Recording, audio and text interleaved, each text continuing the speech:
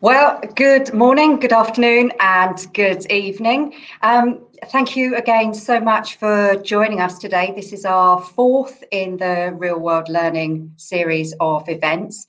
I'm Lucy Evans. I'm the Chief Customer Officer here at Frog, and you'll have seen from the agenda that was on the screen earlier, we've joined from many schools today that will be sharing their stories, their ideas, and their anecdotes. And today's overarching theme is overcoming lost classroom time and addressing the gaps in attainment. So just a quick bit of housekeeping.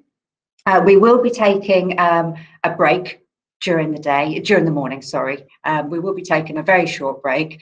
And on the right hand side of your screen, you'll see a chat facility. We won't be using the polls or anything like that today, but please do keep chatting, and as the guest speakers join today, feel free to put questions in there, and as and when I can, I'll be posing those questions to our speakers. So just to let you know who's going to be here today, we're going to be joined shortly by Dr. Nick Walker, who is the Vice Chair of the CIEA, but also we have Joe Hawker from Davidson High School for Girls in West Sussex. I can see Andrew McDonald-Bowyer is also here in the audience. Vicky Pritt-Roberts is joining us from Ellesmere College.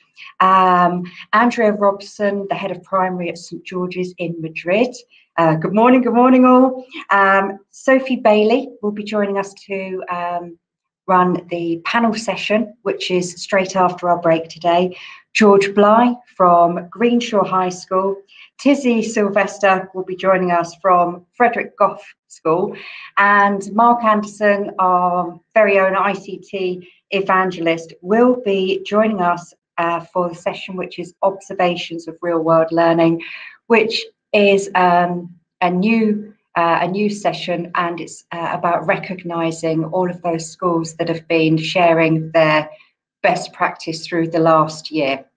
And it's really about recognising those schools that have been helping to form this community, this global community of schools wanting to share amongst themselves. So as you know, you don't need to have Frog to be part of this. Frog are just the facilitators of a global community of schools just sharing, really.